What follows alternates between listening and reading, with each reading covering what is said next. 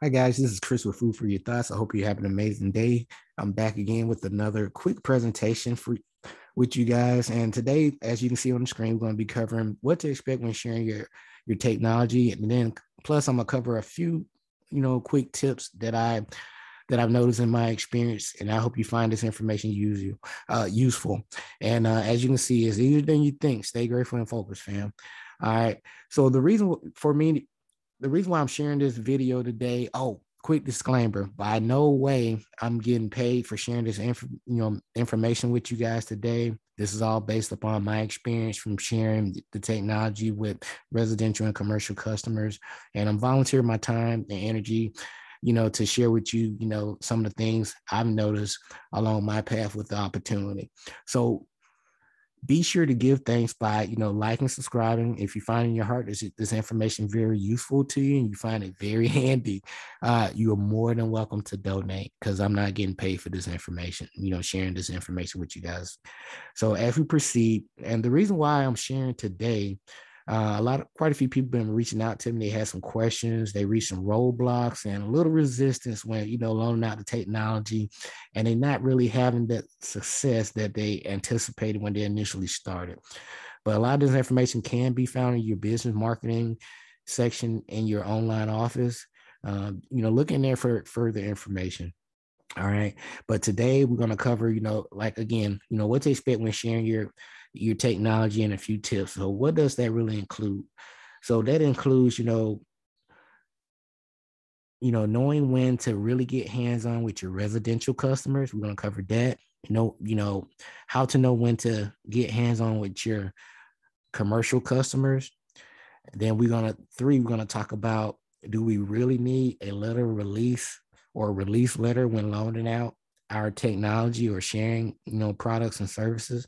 And lastly, I'll cover some common area placement areas for, residential and commercial. And I'll give you a quick little tip as we close.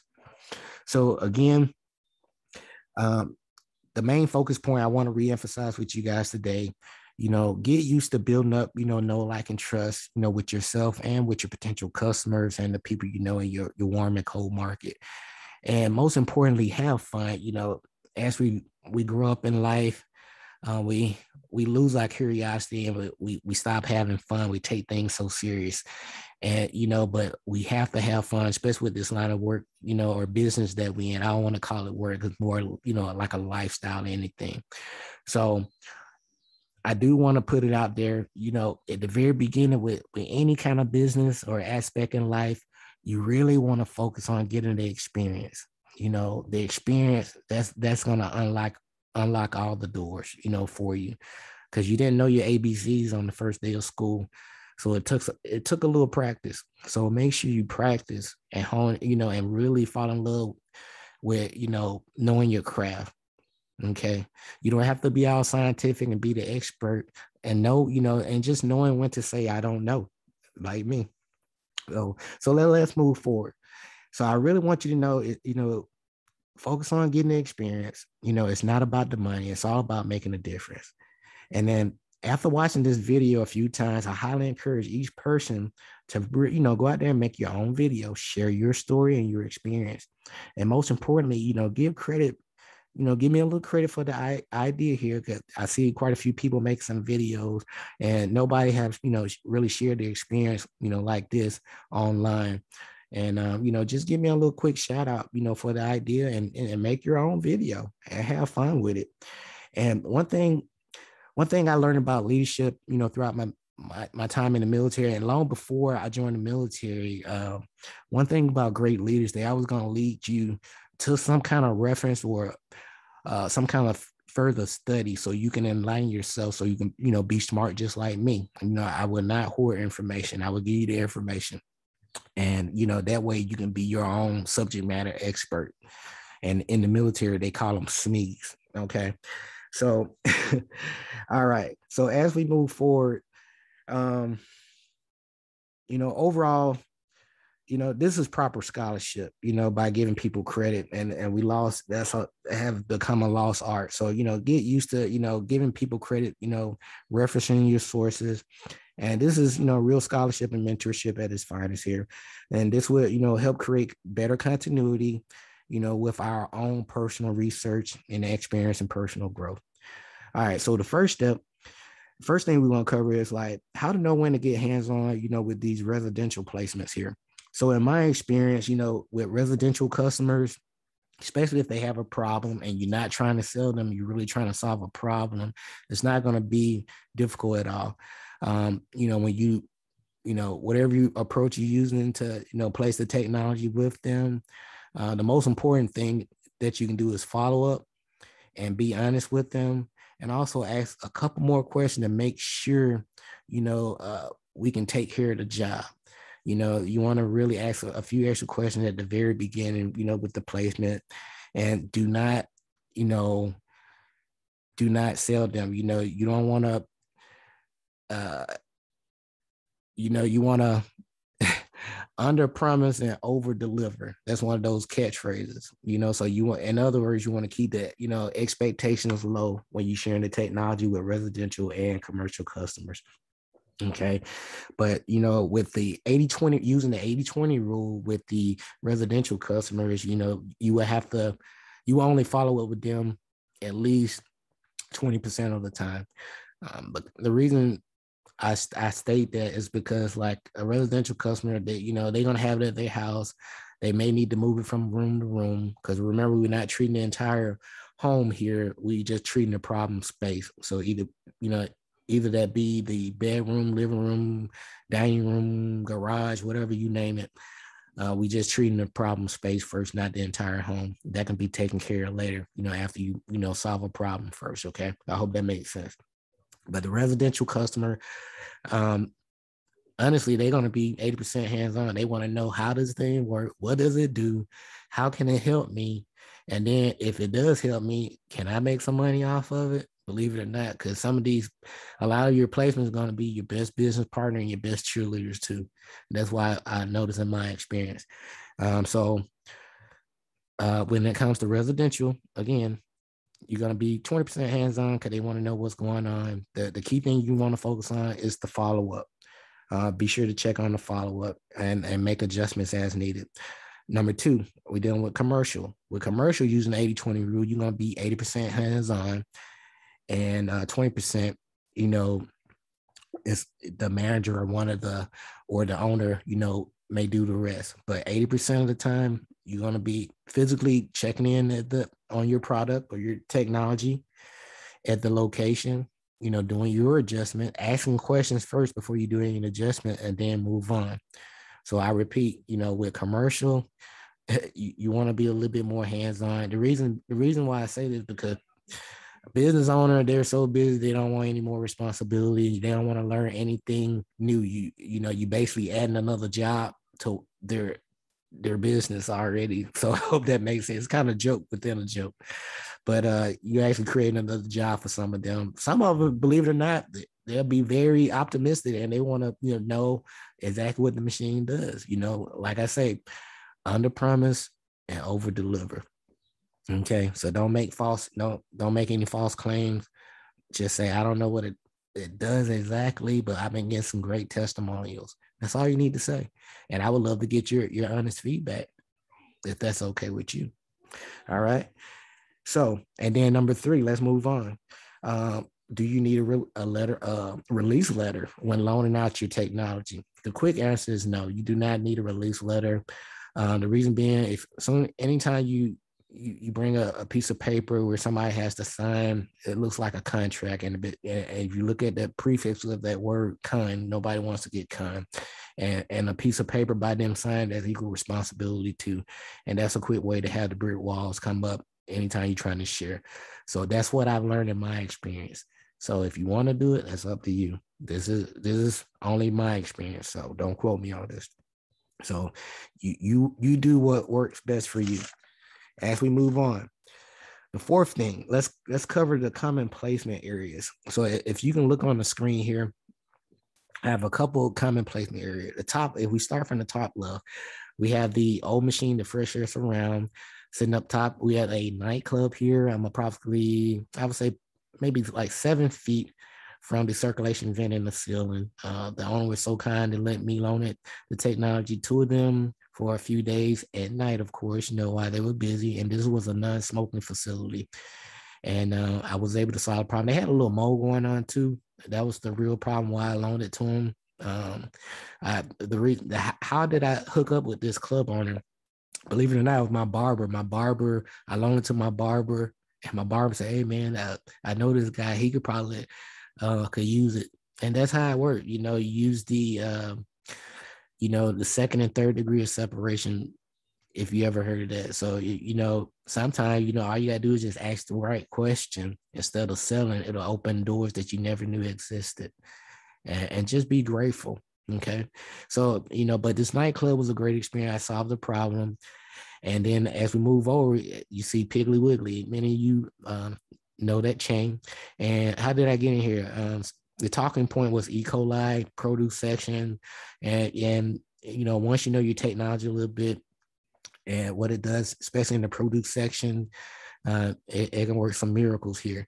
And as you can see, I had quite a few plays here. One little quick tip, anytime you're dealing with commercial placement, you want to at least have like 2 to 3 units handy. The reason being because these places are pretty big. You're talking like anywhere between 3,000 to over 10,000 square feet, especially, when you're doing some of these big facilities like gyms and things of that nature. But the produce section was a good talking point. And also they had some lingering odors towards the front of the store. The one next to it, this is a junior high football team. How did I get here? Believe it or not, guys, my daughter's elementary school principal opened up the door for me with the director, the director for the school district in that department, so I could start sharing it with some of the schools. And I just wanted some feedback.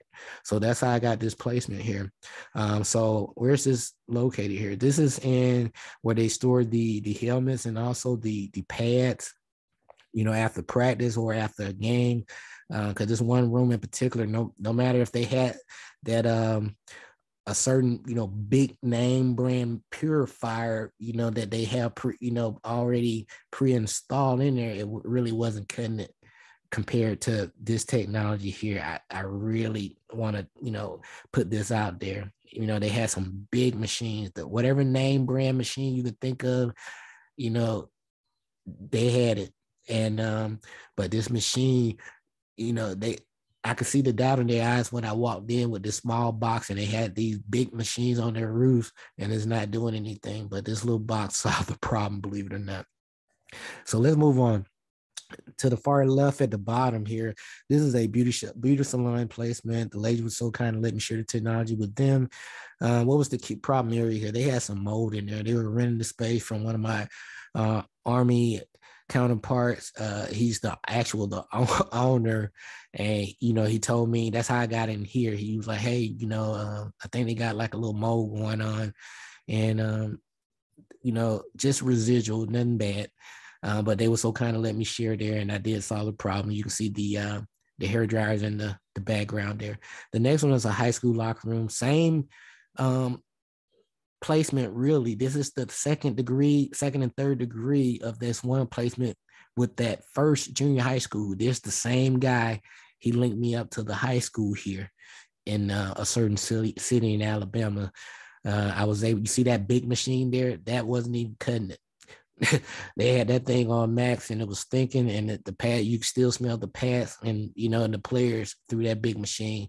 But once I brought, I could see the smirk when I walked in there with these small boxes and these Air Surface Pros, pardon me, and within the first day, here they knows the difference. I did a quick sanitize on the first day, of course, with them after practice and after everyone was out, did a quick sanitize. I was able to minimize that and to get rid of that, because a lot of that stuff goes into the ceiling, guys. Believe it or not, those smells, it get embedded into the ceiling, sometime in the drywall. That's why it's so hard for the odor and the smell of cigarettes and stuff like that to get out. And last, we have the a store placement, a gas station. They were so kind to let me share the technology with them. And as you can see, I put some free advertisement in the back. If you look at just above the Coca-Cola machine, I have the box. And I always, on purpose, I place the box where they can see all the benefits by having the technology in their establishment. And you can see the air purifier over there by the mocha machine. And I made sure that it wasn't in a spot where anything could get wet. Everything was safely placed, and I was thinking of the safety of the store owner and the customers as well. But when you open your heart the right way, when you're sharing this technology, you'll be amazed. You can basically place this thing anywhere. All right. So as I close, I hope you found this information very informative and very useful. Keep practicing, with different environments and get good at what you do. Most importantly, share your story. And lastly, always, always, always tell, your field testers and your customers and the people that's actually helping you with your business opportunity or in life in general, just tell them thanks. And that thank you will take you a long way. It's called gratitude. Okay. So I'll be bringing more videos soon, which consists of, I'll give you a complete walkthrough, some advanced tips of like, what does, certain things really mean when you smell, certain smells mean on your machine, some advanced walkthrough as far as like with hotel placements of that nature and proper invoicing. And then I'll, do a video walking you through an actual 3 to 5 day placement, and actually how to do proper follow-up. And lastly, I'll throw this out there, and down the line, I'll be walking you guys through, like, I know many of you like, Chris, how are you getting your unit inside these establishments, and are they buying?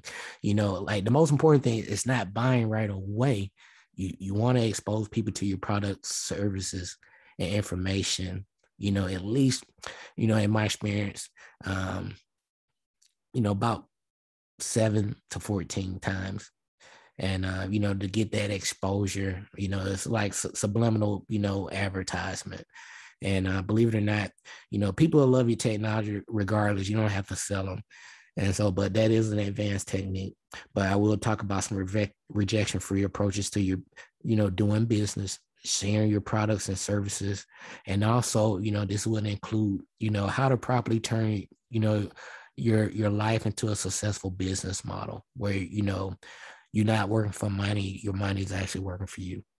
So again, guys, this is Chris Thompson with Food for Your Thoughts. I hope you found this information very informative. And be sure to click the like, subscribe. And if you feel in your heart you want to donate, for this hearing this information today, please do so by all means. But until next time, stay grateful and focused. I hope you have an amazing day. And it's been a pleasure as always. Peace.